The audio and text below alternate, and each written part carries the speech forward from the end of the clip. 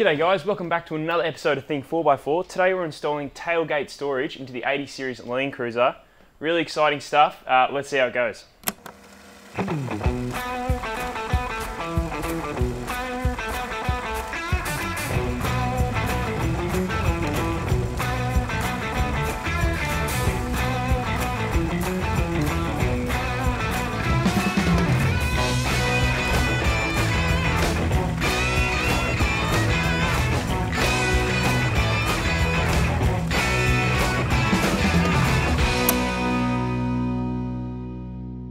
Alrighty guys, so one of the first steps as part of this tailgate storage is to remove the carpet that comes factory on the tailgate. So I got ahead of myself a few weeks ago and already did that.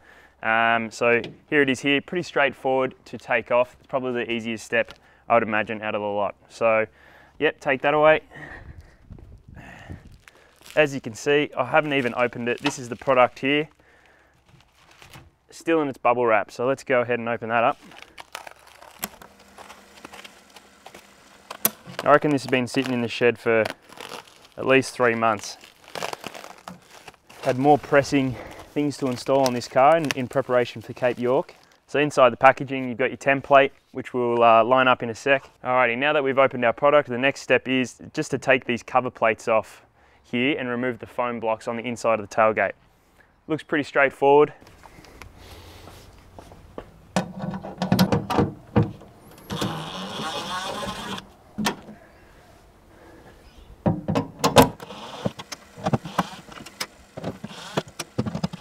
So, from what I can see, there isn't any small blocks of foam, so we should be able to move on to the next step. So if you've got any of these left from when you took the carpet off, you want to remove them. Yep, just want to pop them out.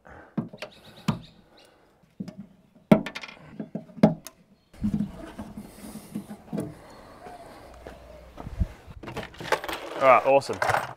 Now that we've got our bolts, we can put our template on and put our bolts through our template. Alrighty, I love paper templates. Just kidding.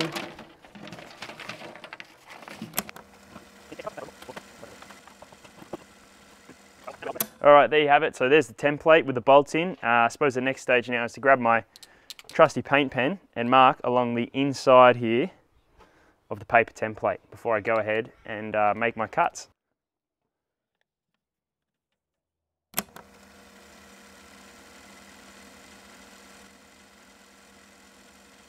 Alright, now that we've marked out our template, we can take out these bolts. So just so that it's super obvious, black represents the lid, and the yellow paint pen is going to represent our cutting line. So I reckon I want to come out, let's have a look, what seems right. See, I think 12.5 or like 13 mil is going to be plenty. Alright, still recording apparently.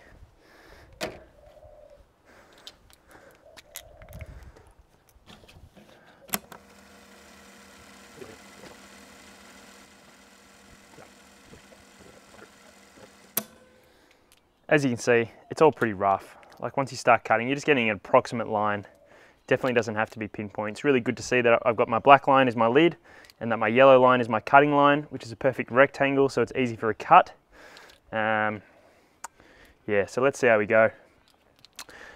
Again, I don't think they mentioned this in the instructions, but I'll probably make 2 drill holes here, just so that when I am cutting, I'll get to an end point where it will snap off. Alright, so now we're just going to lay a tarp over the back drawers, or the back of your vehicle, whatever it is, to protect metal shards from getting into the back.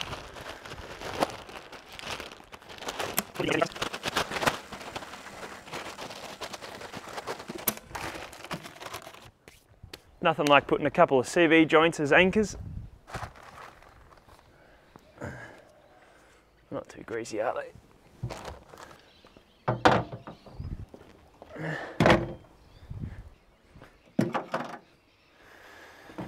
Alrighty, got my angle grinder and my drill.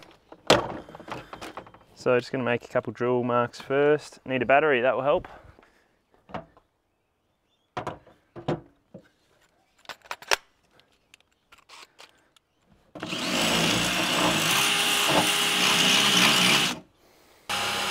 Next to no pressure on it.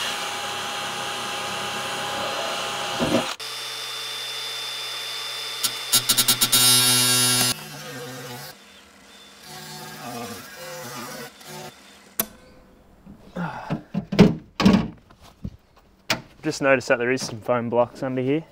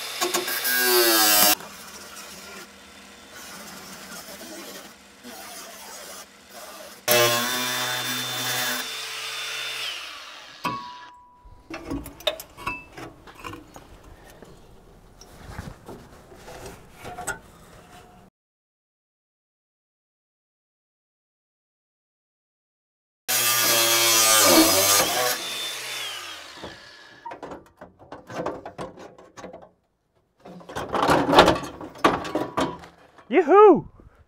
Alrighty, so I've just taken off my cutting wheel and now I'm putting on my grinding wheel just to clean up the edges.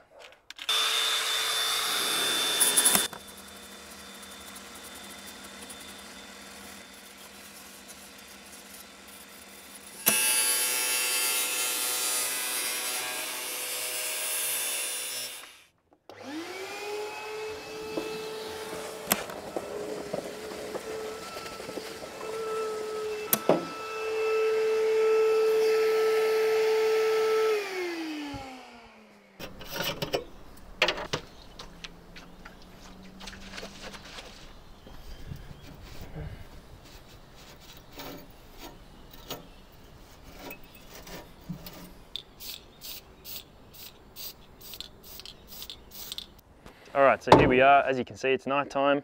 I've just done my daily errands and now I'm back and here we are.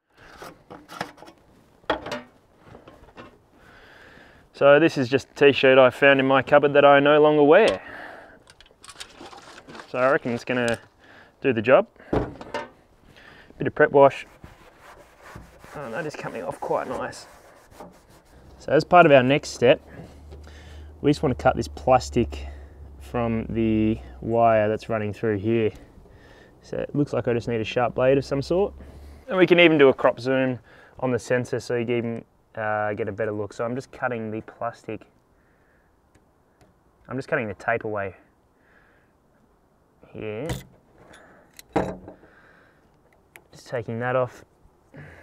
That is no longer needed as we're about to cut and mold, or mold then cut the sound deadening that goes on the bottom. Before we do the test fit, which is what I was going to do next actually, before I put the sound insulation in, just in case I need to drill any holes, if I accidentally puncture through, then I don't want to ruin the sound deadening. So I think that's what was advised in the instructions. So I'm going to do that, which means I'm doing a test fit first, which means I just want to make sure this paint's extra dry. So I'm just going to go over it for a little bit with the heat gun. What I can do before I continue on is remove this masking tape.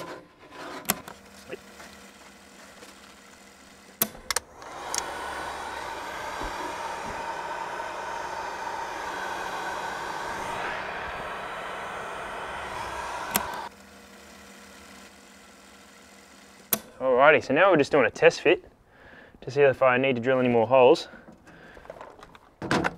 Trusty container here with our bolts. So let's see how many of them actually fit.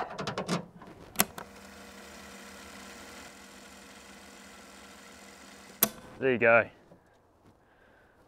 That's pretty much going to be it. I obviously haven't put the insulation in. This is just a test fit. Wow, that's awesome. So yeah, interesting to see what we put in here. Stay tuned for future episodes and we'll find out. So I'm going to take my bolts out. Alrighty, so we got two pieces of sound insulation. I want to say the best way to do this is kind of assuming that This is the full size of the inside, which it looks like it is. It really kind of goes to the edge. And I'm just going to sit the insulation on here, go over that corner, come up until the edge here, and just with a pen, I'm just going to mark underneath. And I flip that over and I can actually see I should probably come in another inch from there. So I'm going to cut kind of approximately along there. Pretty happy with that. Which you would have learnt this from our first shed episode. I'm just going to mark and cut and mould small sections at a time. Now, you wouldn't mind just rounding that corner. So this one here, I want to just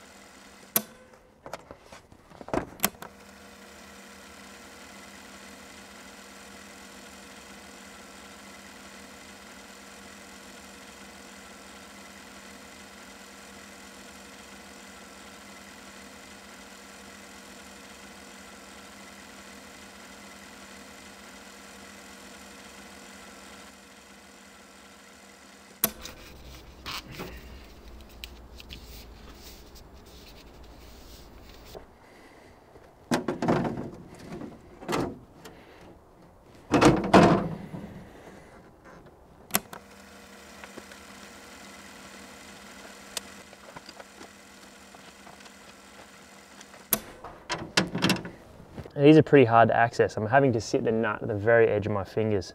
So what I've done is I've taken this out, I've just looked through the hole and I can see that I've lined up the nut.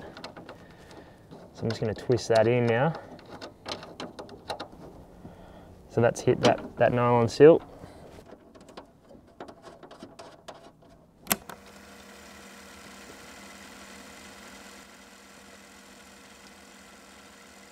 This is the much harder section through here because it's awkward to get to, so that's pretty much where I'm going to start.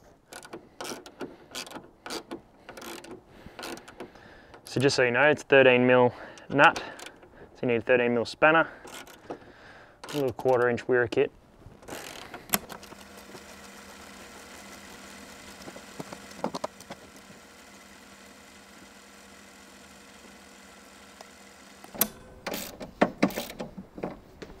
Sit that on that side, you just put that in through the other, put the bolt back in, and what's the saying? Bob's your uncle, something like that. Obviously this bolt is sitting to the closest edge because that's what's hooking under this lip here and holding it shut.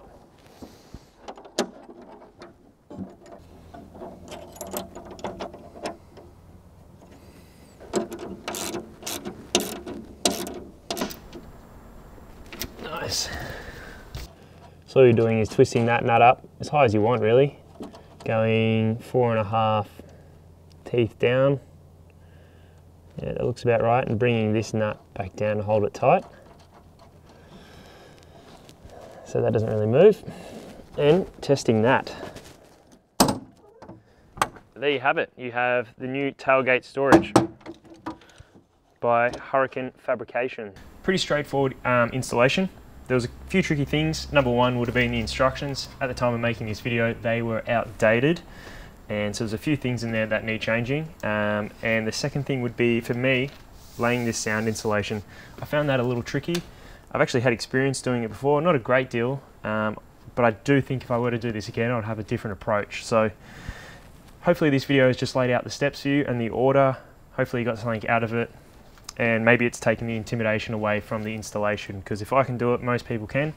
And yeah, that's it. Guys, if you like this episode, give us a thumbs up, subscribe, all that jazz, and we'll see you on the next shed episode or bush episode of Think 4x4.